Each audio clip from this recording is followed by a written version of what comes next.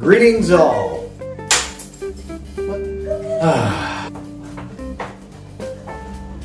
Today we're going to make an American classic, the corn dog. For this you can use semolina or any type of cornmeal. It's easier than you think. Let's get to it. This should make for a thick and sticky batter. Substitute with buttermilk if desired. Do not add sugar, the corn is sweet enough. Start by patting the hot dogs dry, then insert a wooden skewer.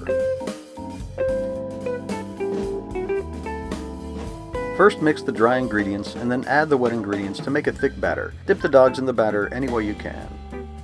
Cook in hot oil for about 3 minutes each side until golden brown. To experiment, I also baked a couple in the oven, which is perfectly edible, but it turned into cornbread dogs. Moment of truth. Corn dog. Dip it in sriracha sauce. And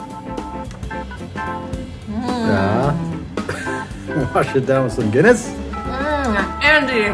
Really? I feel like getting on a carnival ride right now.